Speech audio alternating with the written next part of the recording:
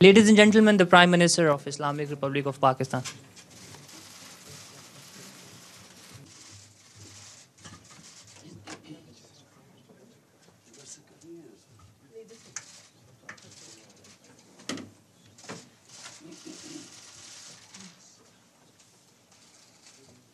On? On? Oh, you start.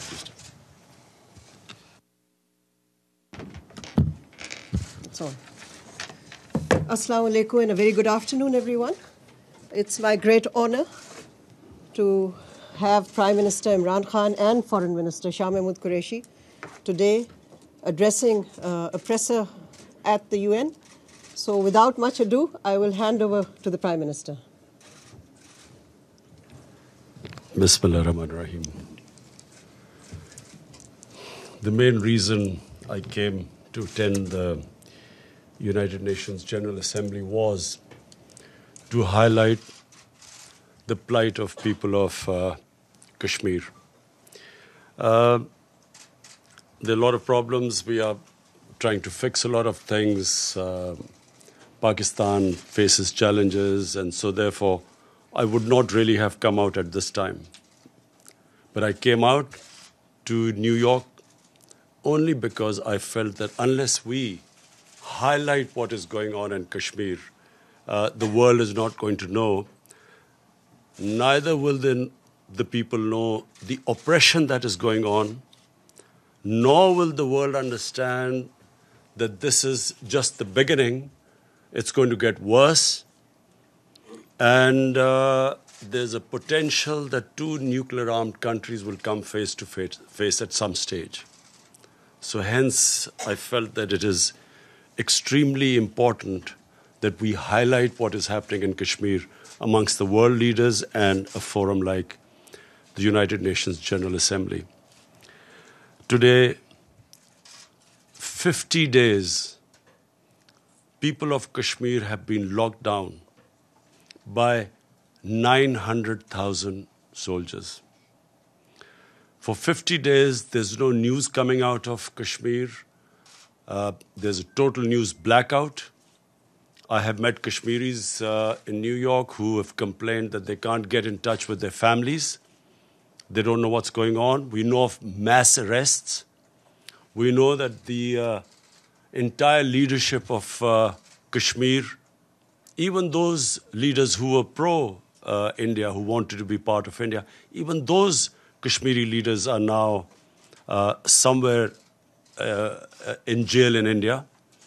We know that young people, boys, have been picked up. We know that the hospitals are not functioning. One of the members who came to see me, who belongs to Kashmir, told me that his relative suffers from dialysis, has kidney problems, so has to have dialysis, and he's fearing for his life. So basically, my whole point of saying of coming here was to highlight this. This is unprecedented. 8 million people in an open jail is unprecedented in this day and age. And then this nonsense that this is a part of India, so the world should stay out. Just to remind the world that there are 11 Security Council, UN Security Council resolutions that recognize Kashmir as a disputed territory and which gave the right to people of Kashmir the right of self-determination through a plebiscite to decide their destiny. That right has been given to the people of Kashmir.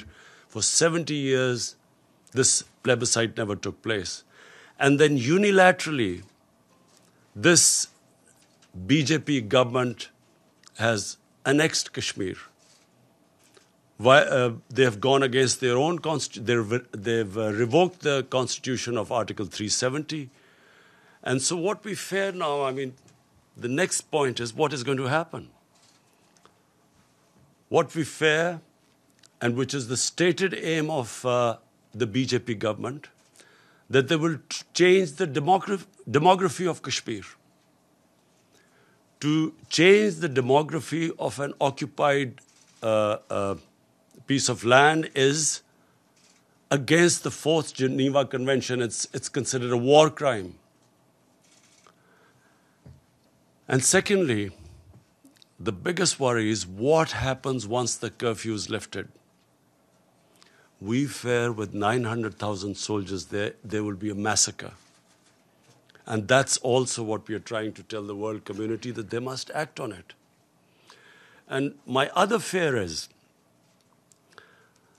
that India, for whatever is happening in Kashmir, will blame on Pakistan.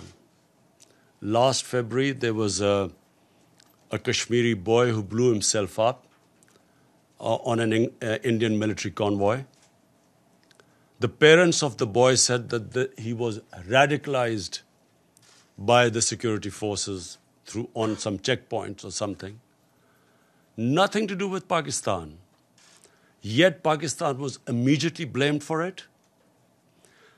I went on air and said, if you give us any proof that Pakistan is involved, we'll take action.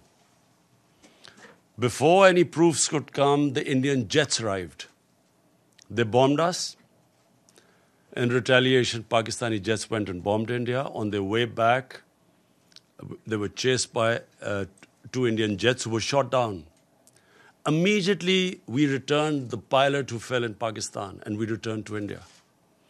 But unfortunately, that was treated not as a gesture of peace, that we didn't want escalation between 2 nuclear-armed countries.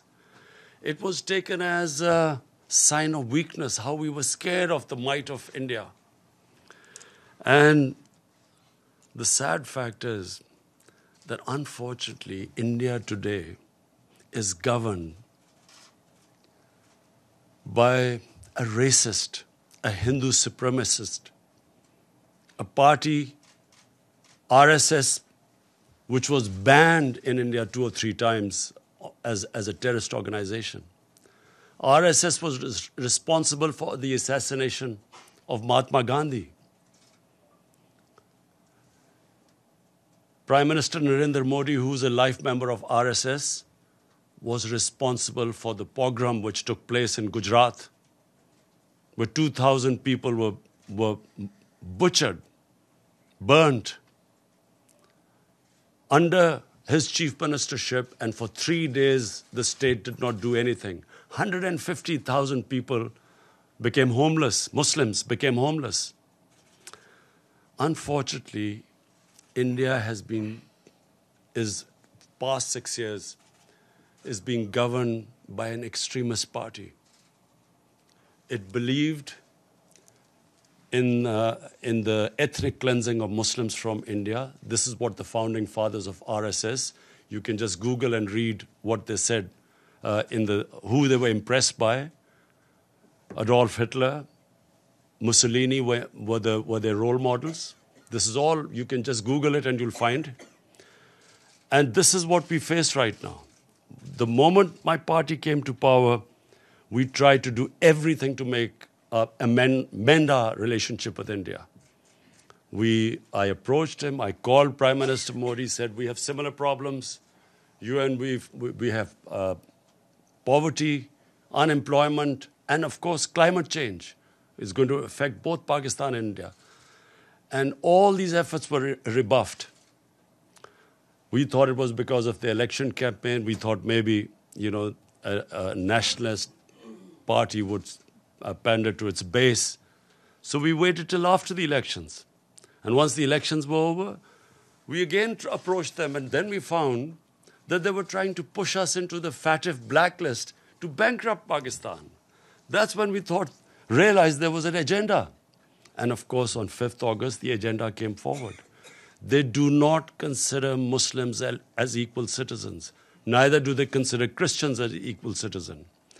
They do not believe in the Nehru-Gandhi secular, plural Indian society. India is changing, has changed in the 6 years. I know India. I have friendships. I know through cricket. I know the India of Nehru and Gandhi, and I know what is going on now. So I'm alarmed, and I think the world leaders need to know. I've spoken to the world leaders. I've spoken to President Trump. I've spoken to Boris Johnson, the British Prime Minister. On telephone, I've spoken to Angela Merkel, to President Macron of France. I've spoken to the Muslim leaders. And this is the time for world to act before this goes too far. Because this is the first time after the Cuban crisis, two nuclear-armed countries are going to come face to face. And what we fear is already the statements that are being given, that terrorists are being lined up on the borders of Kashmir, waiting from Pakistan to go inside. What sort of a nonsense is this? What possible benefit is Pakistan going to have now sending in terrorists when there are 900,000 security forces there? All that will happen is that there will be more oppression on the people of Kashmir. Why would we want to? What will be achieved from that except Pakistan will be blamed, and secondly, there will be more oppression of the people of Kashmir. But this is typical. I've heard Prime Minister Narendra Modi talk about this, that Pakistan should stop terrorism. What is worse than this sort of state terrorism that is going on? How can anyone justify 8 million people locked up inside? What justification could there possibly be for this? For 50 days? Meeting cancelled here. Anyway, I hope that, by the time I leave here, I will be able to apprise everyone of the situation. I also want the United Nations they have a responsibility. After all, it is the United Nations Security Council resolution that gave the Kashmiris the right of self-determination. And what is happening to them right now, responsibility lies on the United Nations too. And also, I think, finally, of the world leaders, the big countries, the powerful countries, I would urge them to look beyond big markets. There are certain, if this thing goes wrong, the effects will go way beyond the borders of the subcontinent. And this obsession with big markets and trade and all that, this is serious. And I again repeat, we do not know what will happen after the curfew is lifted. And my fear is that with 900,000 troops there will be a massacre. Yes, Mr. Prime Minister. Wait, Mr. Prime Minister. Michelle from Reuters, please go ahead. Thank you, Prime Minister. Michelle Nichols from Reuters. On behalf of the UN Correspondents Association, thanks so much for the news conference. There was a report earlier, as you said, you met with President Trump yesterday.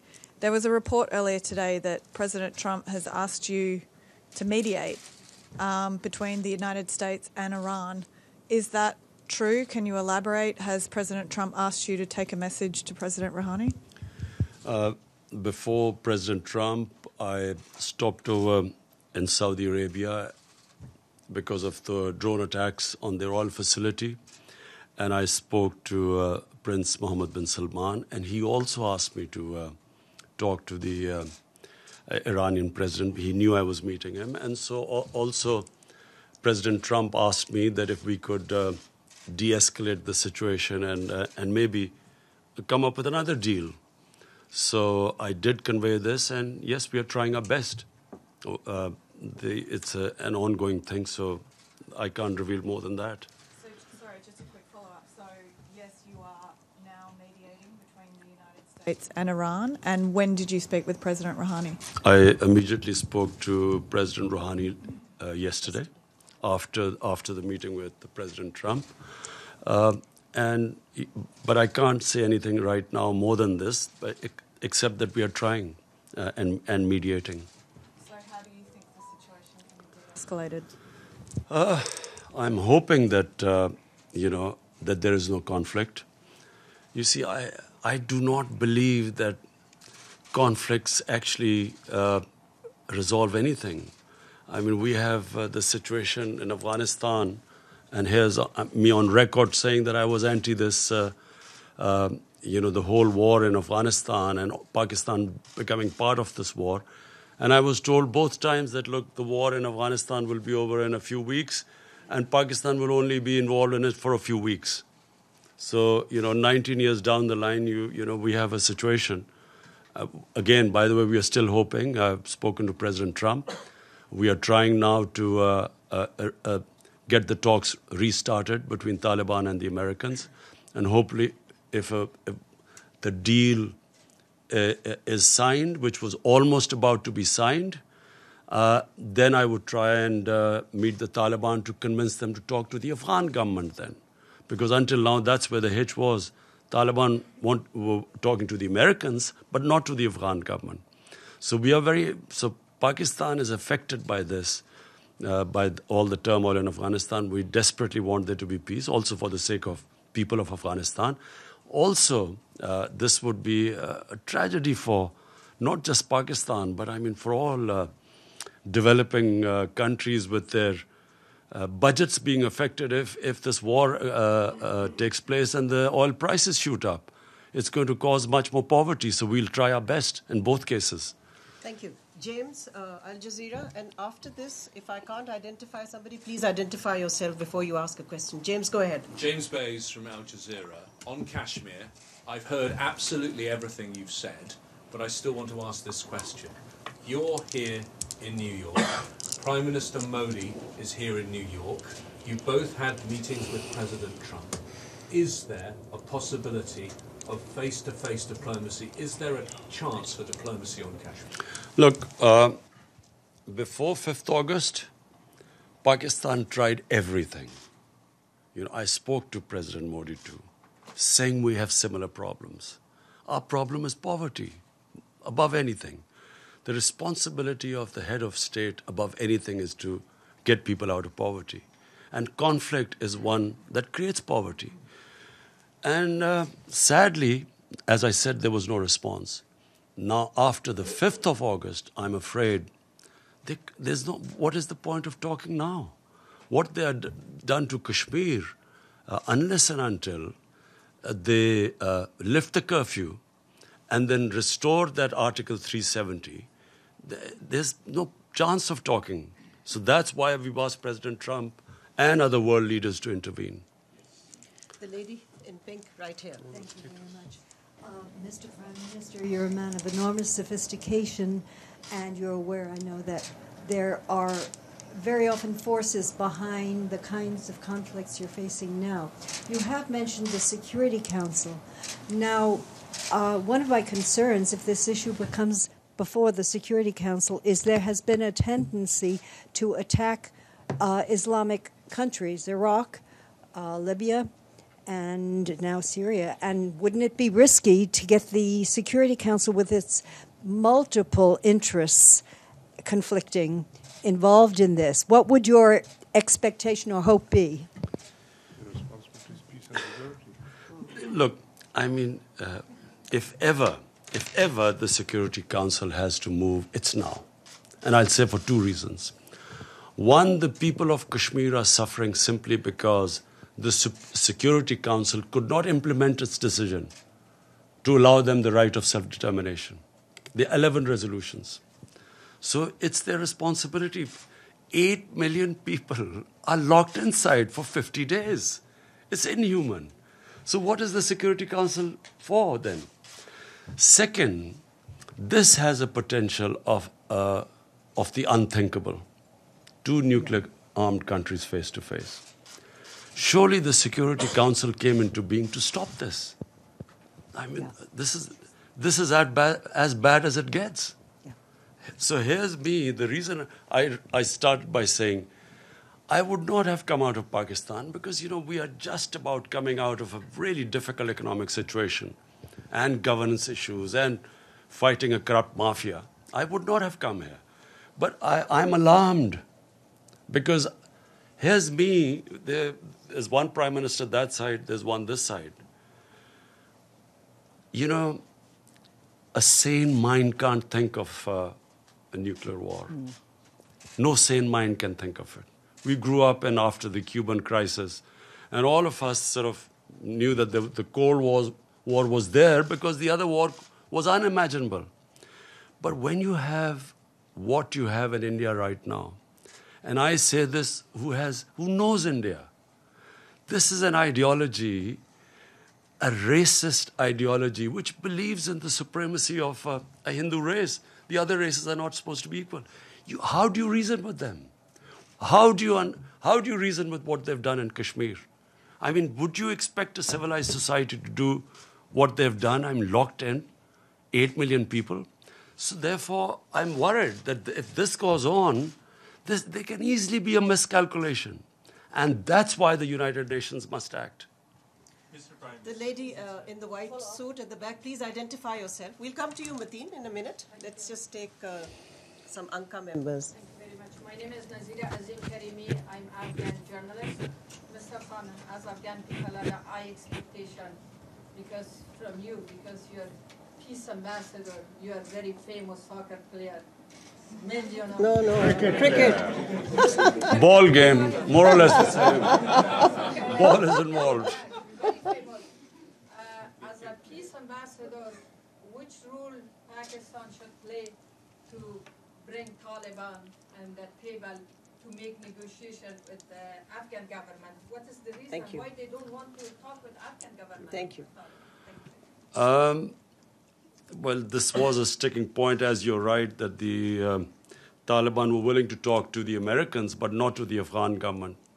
And at one point, the Taliban wanted to meet me, but I asked the Afghan government, and they asked me not to meet them. So the reason they said was that until President Ghani came to Pakistan, only then afterwards I should meet them. So I was planning to meet them once they had signed the deal with the Americans, and I would have met them for only one reason, that they should now talk to the Afghan government. But unfortunately, on a tweet, we found out that the deal was off. But, it's very sad because that was very close. And once the deal was made, then, the progress would have been made. But let me just be clear. There is no military solution, which is what I've been saying for a long time. And once the Afghans get together, they will find a solution. It must be, if the government sits down with the Taliban, they'll find a solution. But it's a question of getting them there. Iftikhar, APP. Thank you, Mr. Prime Minister. Iftikhar Ali from Associated Press of Pakistan. For weeks, you have been calling for lifting of siege in Indian occupied Kashmir. And in this connection, you have met representatives of international humanitarian organizations. What is it that prevents them to carry out their mandated task of providing relief to the Kashmiri people and to visit the prisoners, which they are mandated to do?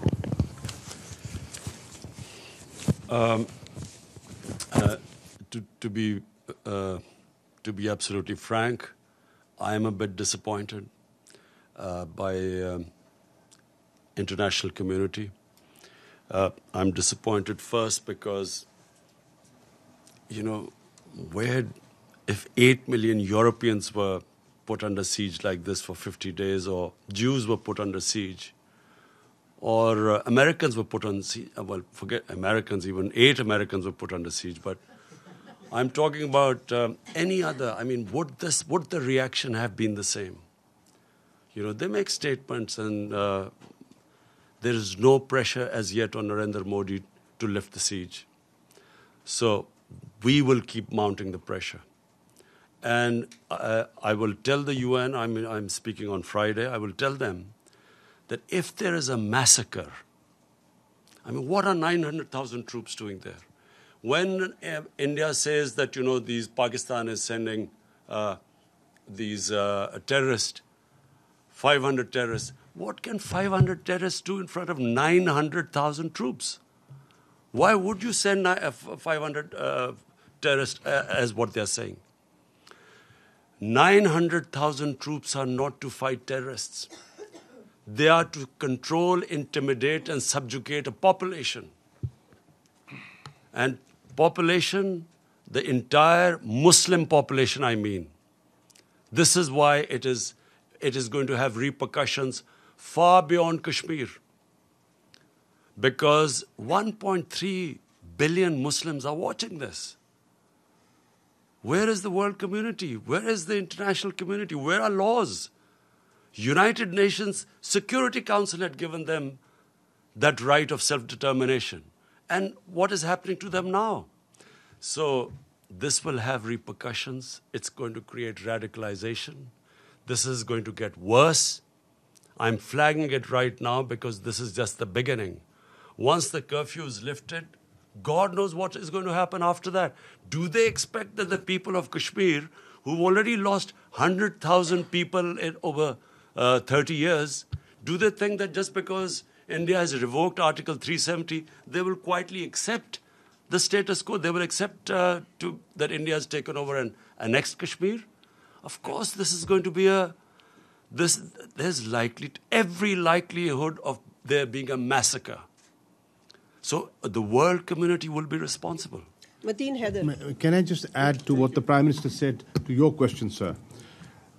The President of the ICRC met the Prime Minister yesterday, and he said that in order to go and operate in Jammu and Kashmir, Indian occupied side, they need permits.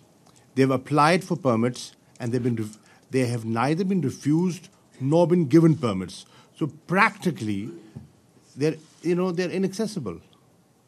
Yes, Mr. Prime Minister over here, Mateen Haider, Ji.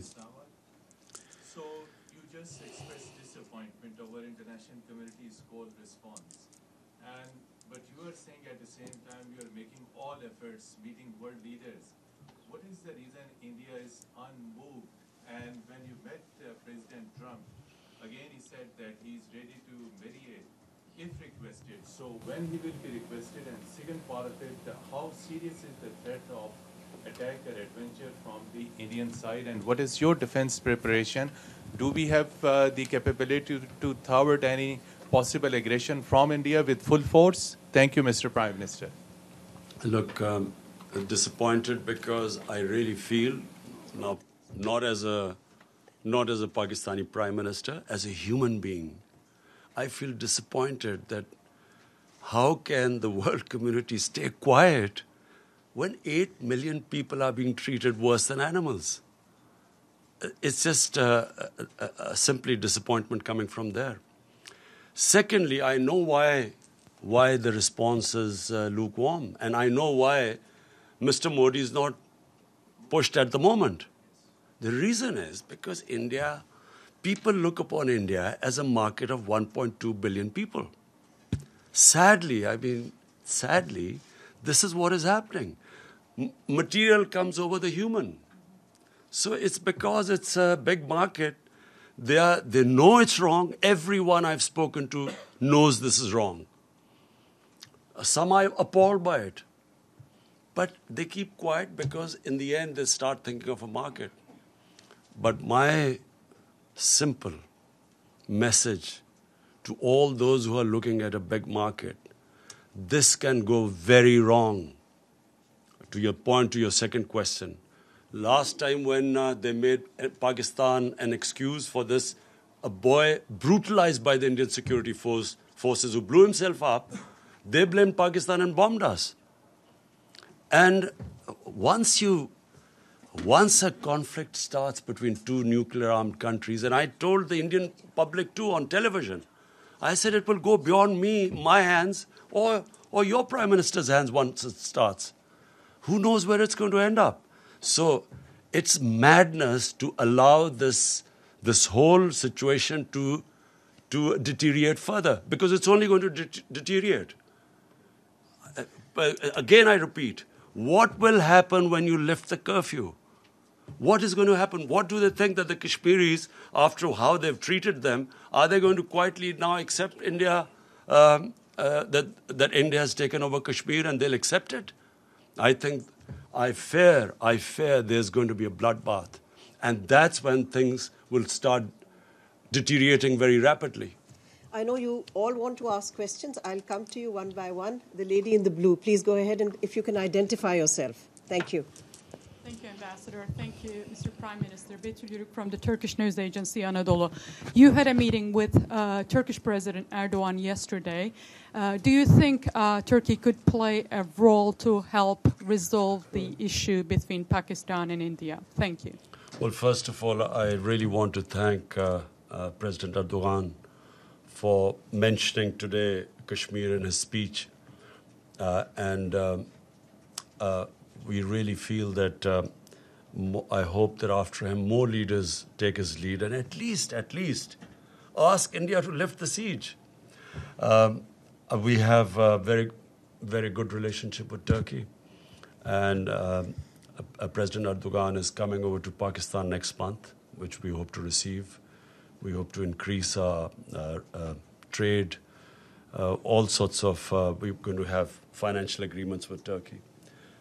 And yes, we are very thankful that the President has taken a very principled stand. Please go ahead. We'll come to you, sir, in a minute. Thank you. Thank you for the press conference, Mr. Prime Minister. My name is Ibtisam Azim from the Daily Arabic Al-Arab Al-Jadid newspaper. My question to you is, you said that you will keep mounting the pressure. Could you tell us which steps are you going to take? And then to which extent are you afraid that the situation of Kashmir will be very similar to what's happening in the occupied Palestinian territories, where you have a lot of resolutions, a lot of sympathy, but on the ground there is no concrete steps to help the local people. Thank you very much. You see, just like until the Palestinians are given a just settlement, there will always be a problem there. But, you know, of course, Israel is very powerful and probably at the peak of its might. And so for the time being, they've put a lid on it. But eventually there has to be some settlement there with a just settlement where the Palestinians have a homeland. I think that Kashmir is going to be a bit different. For 30 years, people of Kashmir have wanted this freedom movement has grown. Today, the act done by the Indian government of shutting people in their homes for 50 days has alienated the entire spectrum of Kashmiri public. There were at times people who were pro-Indian and who were, as I say, there were Kashmiri leaders like Umar Abdullah and Mehbooba Mufti who were pro-India. Today, no one will be able to ever get a vote in Kashmir who's pro-India because of what they've done. And they've actually, what the BJP government has done is it has actually told the Kashmiris that you're not equal human beings.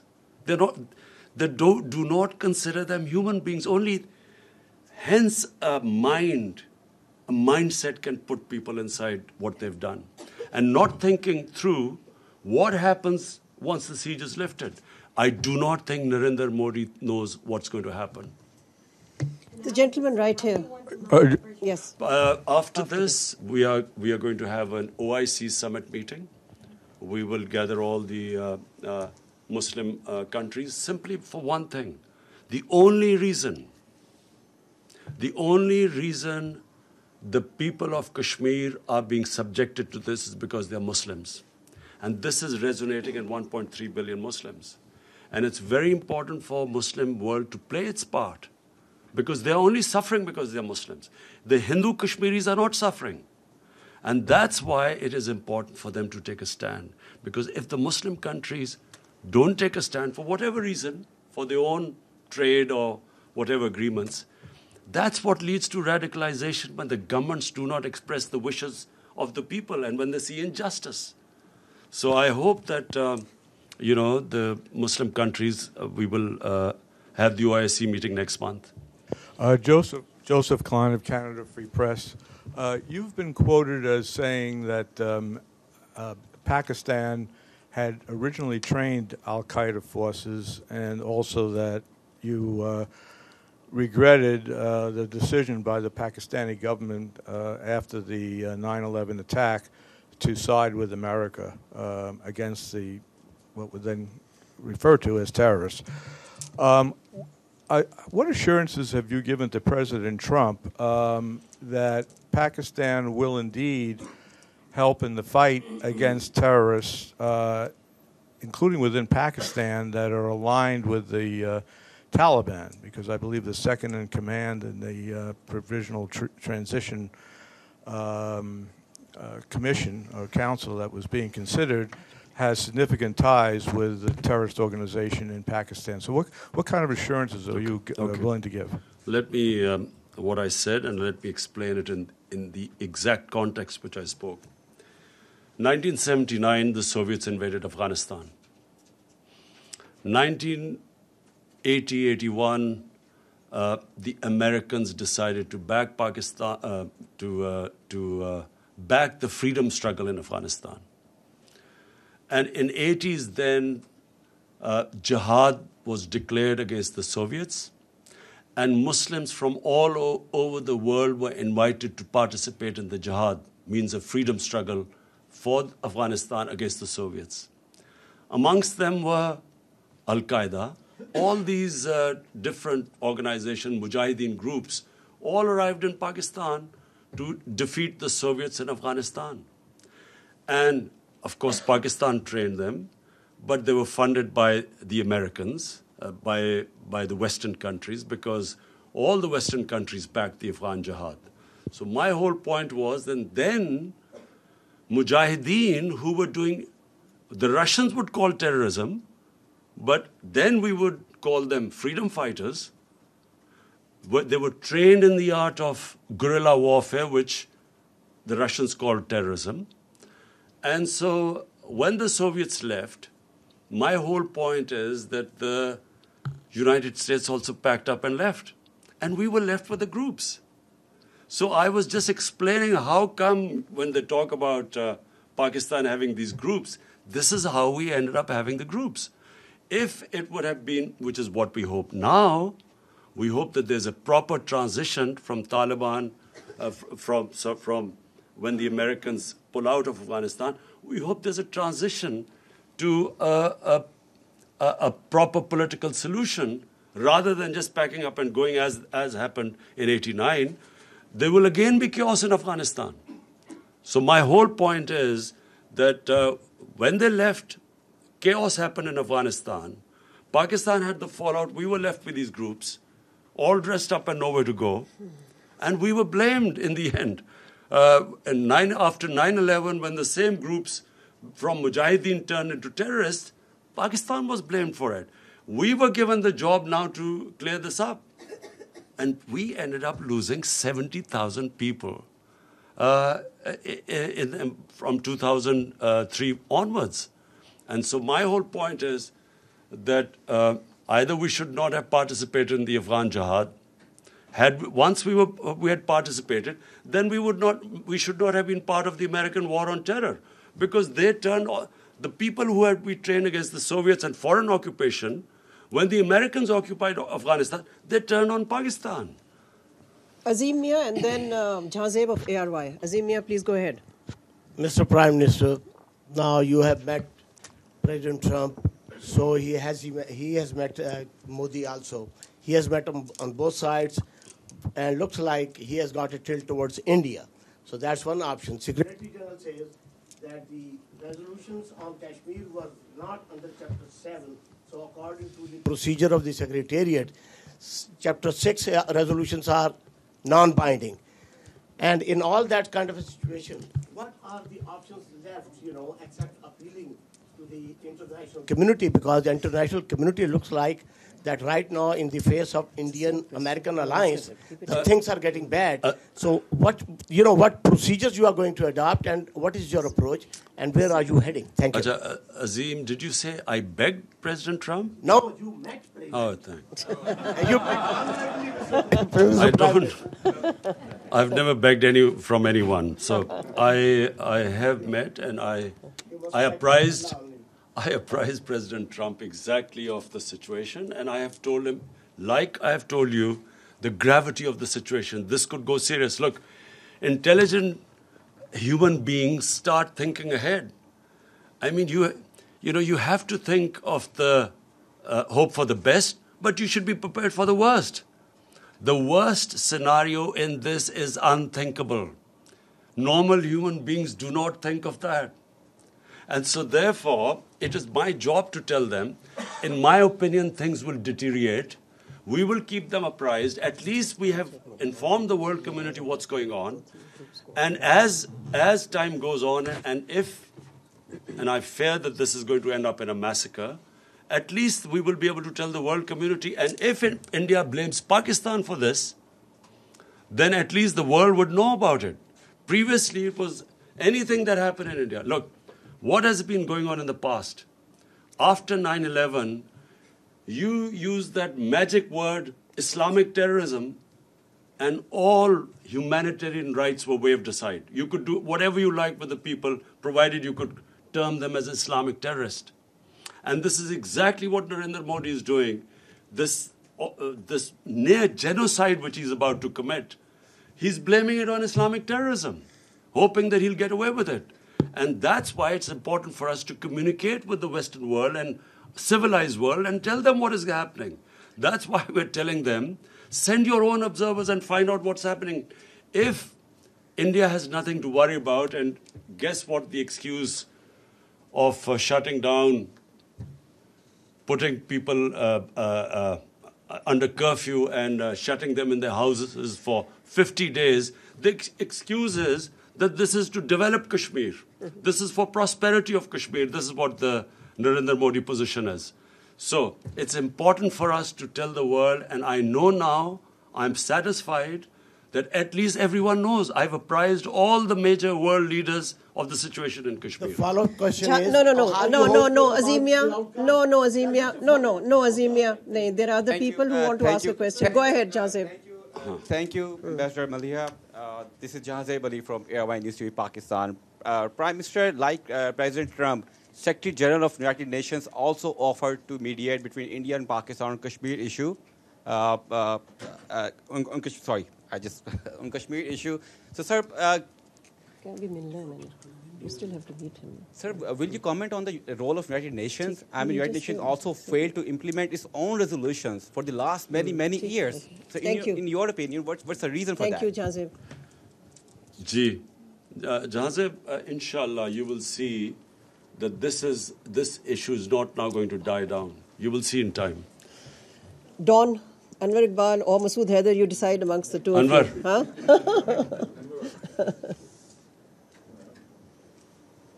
Sorry.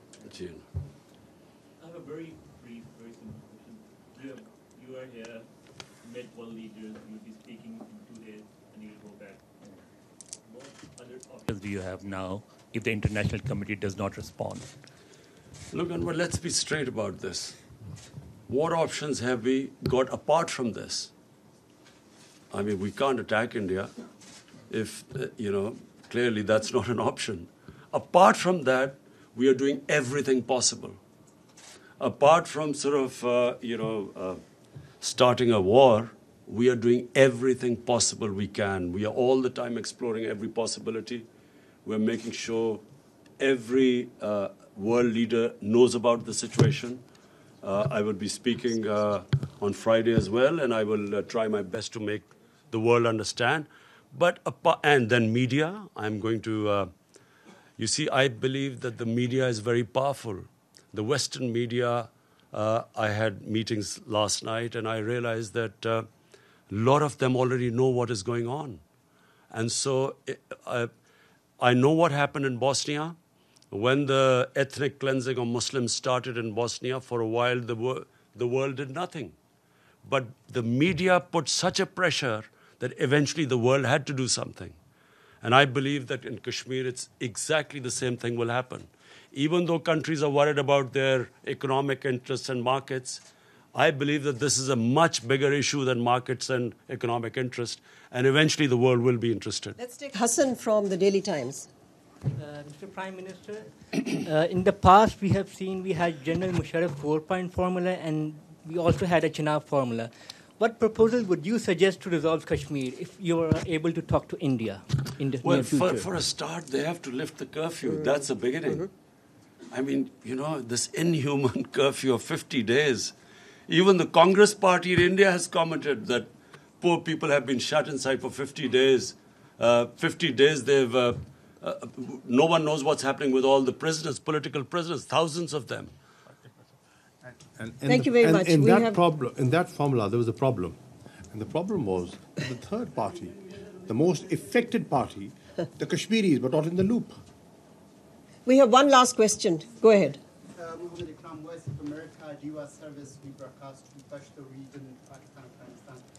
Did Trump ask you to play some role or active role in Afghanistan? And did he told you something about to put some pressure on Taliban? And what were you told him? I'll repeat what I said. We were very surprised because the deal was about to be signed when from a tweet we found out that the deal had been broken. So what we hope is that, and what we will try and do, is to actually get back that deal to be signed. And then Pakistan will do its best to get the Taliban to talk to the Afghan government. We're done. We're done. As we know that there is no word of disappointment in your dictionary. Really appreciate as you have conveyed Pakistan's narrative loud and clearly across the world. During these days, you have met with different head of states, including Donald Trump. Now, in your opinion, what they are thinking and how much they are convinced? If no mediation, then what next? Look, the disappointment is not because I think that people of Kashmir, I feel that what Narendra Modi has done, he has boxed himself into a blind alley. There is nowhere for him to go from now onwards except a general massacre of people of Kashmir when the curfew is lifted. There's no other way for him to go. So I feel that from now onwards, and I know that the people of Kashmir for 30 years have been fighting for their independence, and 100,000 have lost their lives. They have lost fear of death. When a population, and you're talking about not few thousands, 8 million people, when they lose fear of dying, and freedom becomes much more important than living a life of slavery, I don't think that he will be able to stop this now. I think the momentum will gain pace.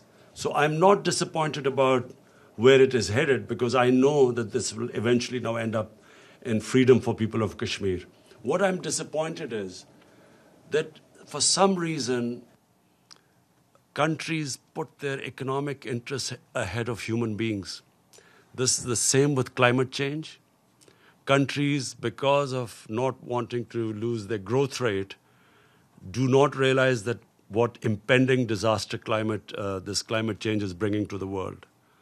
Neither do countries, for instance, which I'll be speaking about, this money laundering which comes from the developing world into the rich countries every year.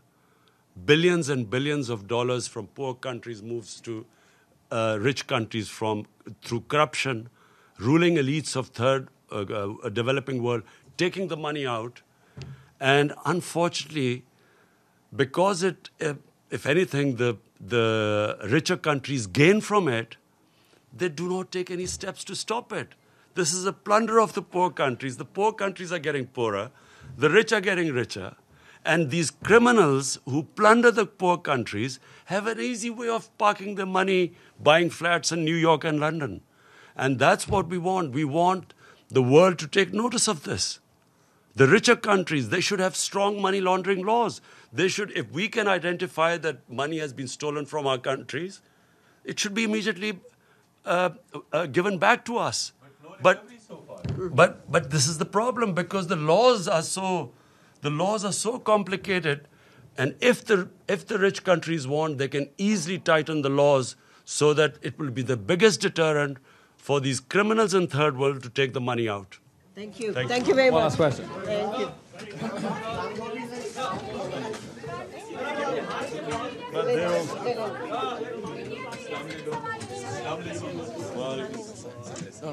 है वो allowed तो होता नहीं है Pakistani media कहाँ allow करते हैं? नरेंद्र मोदी के उसमें India media is third grade मसला हल करे ना इंडिया।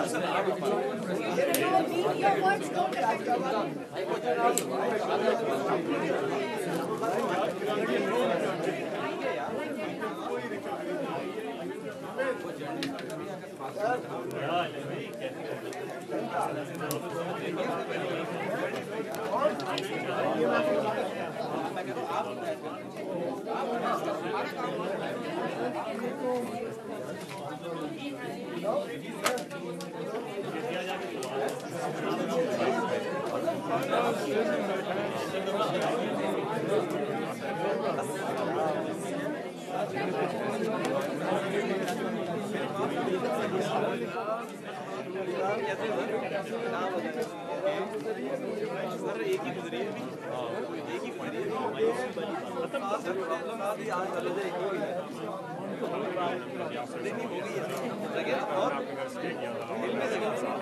और